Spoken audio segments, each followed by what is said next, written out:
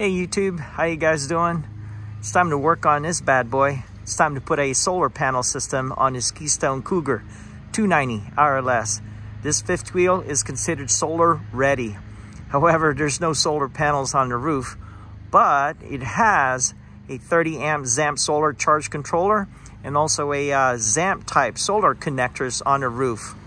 It also has an inverter, also known as DC to AC. Anyway, on this video, I'll show you how to upgrade the ZAMP solar charge controller to Renogy MPPT charge controller. I'll also show how to make that ZAMP connector adapter, from that ZAMP standard to an MC4 connection. And finally, I'll show you how to install the solar panels on the roof on this fifth wheel. Hang tight, I'll show you how. Hey, real quick, if your RV or fifth wheel already has a solar panel, make sure you disconnect that first before disconnecting the battery. This ZAMP solar controller, model number ZS-30A, doesn't have all the features I wanted, so I replaced it with Renogy MPPT controller. Has that Bluetooth module as well. This is a 30 amp.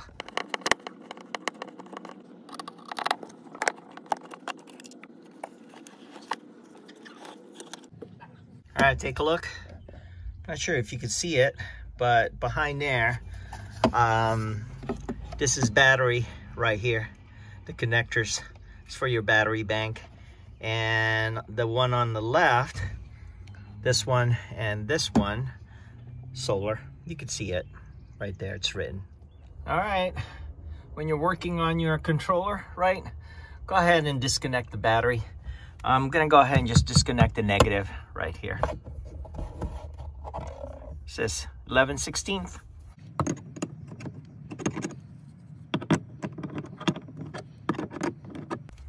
Should be good.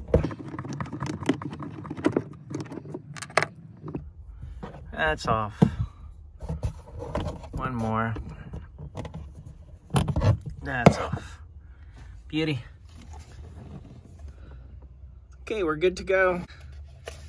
All right, it's time to disconnect 4 wires. Start with the battery, right? And in this case, would be the 2 on the right-hand side, right? This is my battery, yeah, and this is for the solar panel wires. Positive, negative. Of course, your solar panels goes right here, negative, positive. So, yeah, let me go ahead and strip this and plug it in. Hang tight. All right, here we go. Red goes to positive, right? Get that in first. Tighten it up. And negative.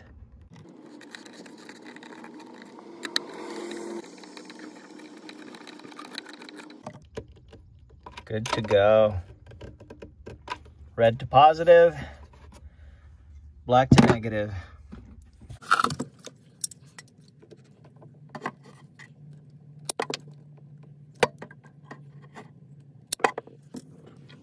All right, same thing, right? Solar panel, positive and negative. Let's go connect the positive first.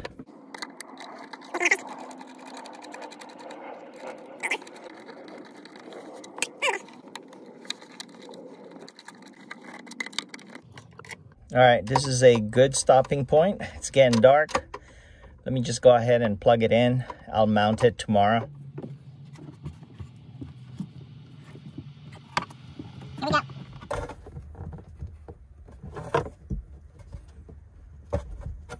Good to go.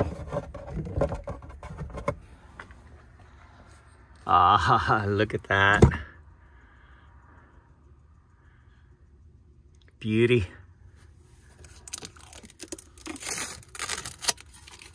How about that?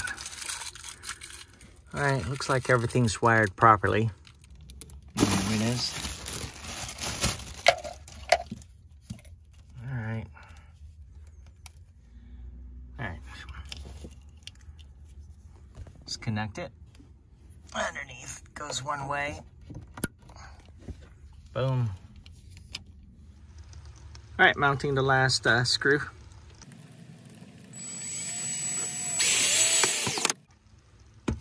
Beauty. All right, got the Bluetooth mounted there as well. One last thing, right? The battery temp sensor. If you have a wet battery, make sure you don't put this in the enclosure.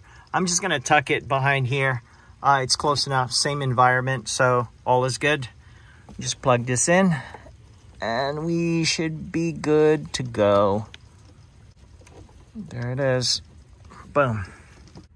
This rig actually came with Xantrex X 2000. It's DC to AC. All right, this is a ZAMP Solar connectors, and it's not the traditional, right? It's not the traditional connectors for your solar. So I picked up a heavier gauge, thicker wires to make the adapter. And just know it's going to be the reverse of the standard. So typically your red would be the positive and the black one would be your negative. In this case, ZAMP reversed it, right? And I'm going to use the traditional connectors to make it happen. So just be aware. And also your positive, just to make a note of it, it's the one on top right here.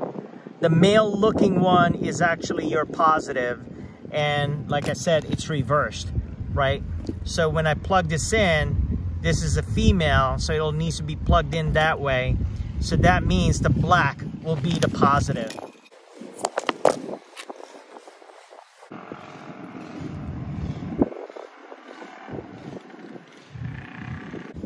The female connector goes to the black, which is your positive. All right, fully stripped.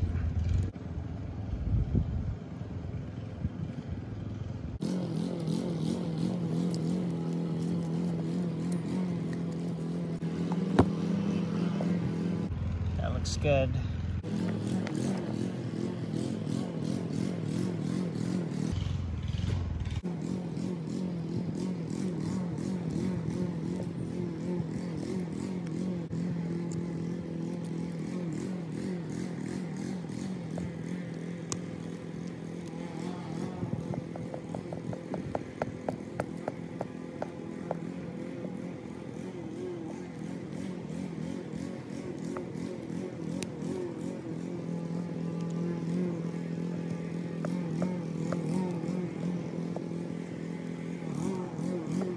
Beauty.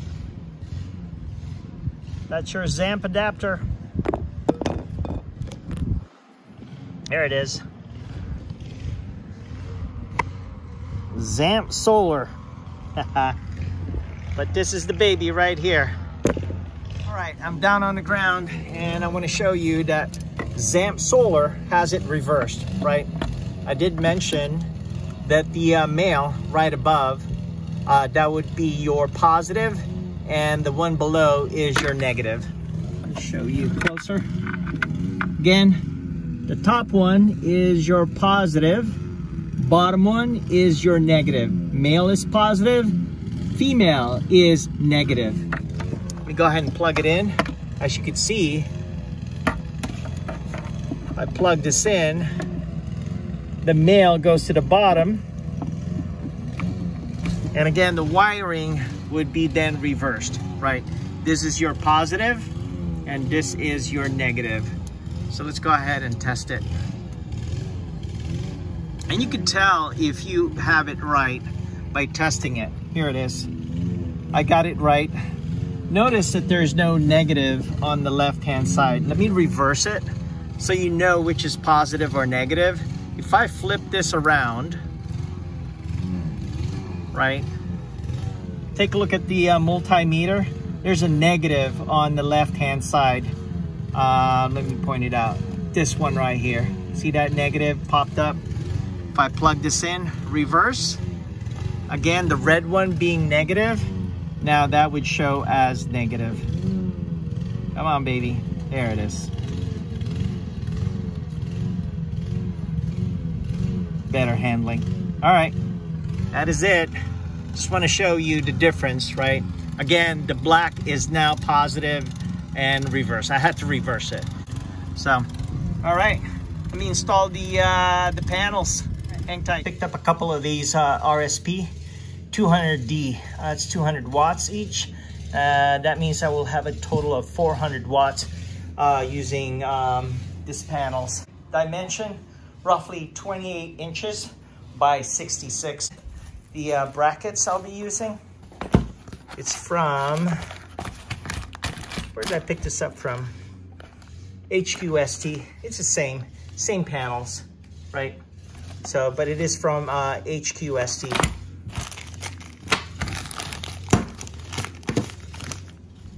All right, it's time to drill holes on this Cougar's roof. Placement would be right there and right there. So let me prep the surface and of course the brackets as well. 9.5 from the edge. I'm good to go. Got them marked. It's time to clean it up with alcohol along with the brackets. Rubbing alcohol. Yes, I'm gonna use a drill, right? Got the drill bit right there, but I will need to hand tighten it. You don't want to over crank, right? So you just want it hand tightened. So the surface, I prepared them with rubbing alcohol, and I got some stopper in here because it will slide off if once you put the die core, self-leveling die core right here. So let me go ahead and put some die core on them and then slap the solar panels. Okay, there you go, die core. Just a glob, right? And I got that bar right there to stop the panel from sliding down. Here it is. Again, don't over screw it, right? Hand tighten it. That's just a placeholder. Fourth screw, right? Don't forget, hand tighten it.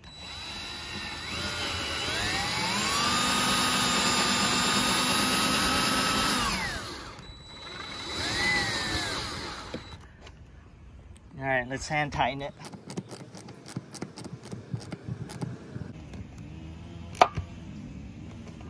One down, another one to go, right there. All right, finish up your goop.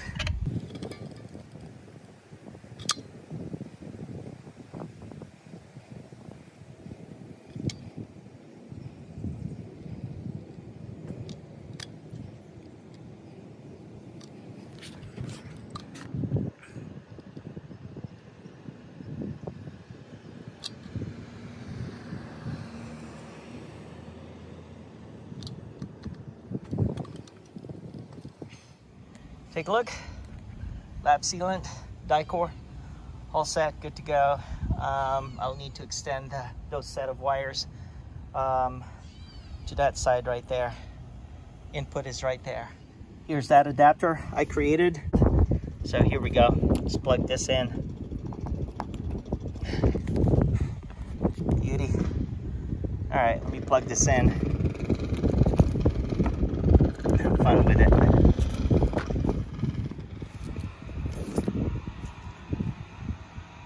All right, let's take it off. Take a look. All plugged in. Still need to reroute the cables, right? Just want to make sure that the die core is fully cured. That's pretty much it. Thank you so much for watching. I do appreciate it. Don't forget to click subscribe, click that notification bell. Chat with you guys later. Bye for now.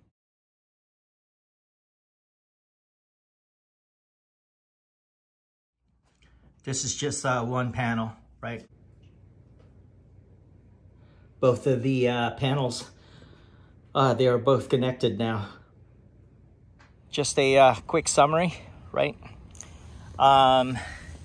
Did the turn-a-bond. Also added a zip tie so it doesn't come off easy, right? So right there, holding it in place. And yep, you turn-a-bond. So, and of course, self-leveling die core. It's looking good. It's curing still, but really happy how it turned out. take a look so it's not flapping around. It's a two-person job. I actually have my wife up here. Hello. The other thing, this is really sticky and it's almost like, I don't think this thing will come off.